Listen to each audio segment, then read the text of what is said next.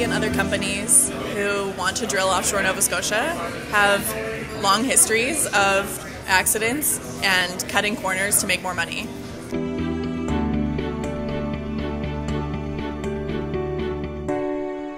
Companies will only behave as well as governments require them to, and our government is not regulating offshore drilling to a high standard in an effort to keep Nova Scotia and the people who rely on the ocean safe. They refuse to hold any public hearings. They have not lived up to their election platforms when they said that they would make the environmental assessment process relevant again, where they said that governments grant permits, but communities grant permission. Well, BP started in Iran when they discovered oil there 100 years ago, and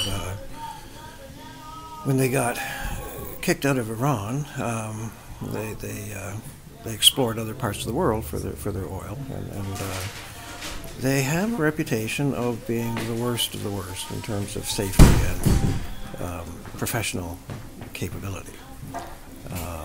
The record would suggest that because they've had some serious accidents, the worst accidents in the world, in fact, belong to BP. And they have no intention of changing. Nothing has changed since the Deepwater Horizon catastrophe. And they have no intention of changing because nobody's forcing them to change. The latest example of that is in 2016 when the Trudeau government legalized a very deadly chemical that will damage the fishery, if not wipe it out.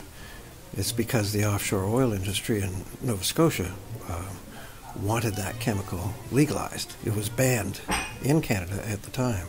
If a disaster happens, is our fisheries, our coastal industries, and our tourism. And those are the industries that keep many small towns in Nova Scotia alive.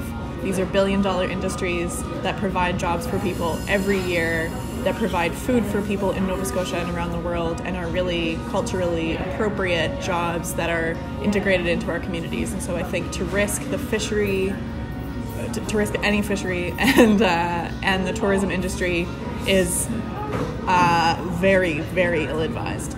What we want to see is regulators that work in the best interests of people, not in the best interests of corporations.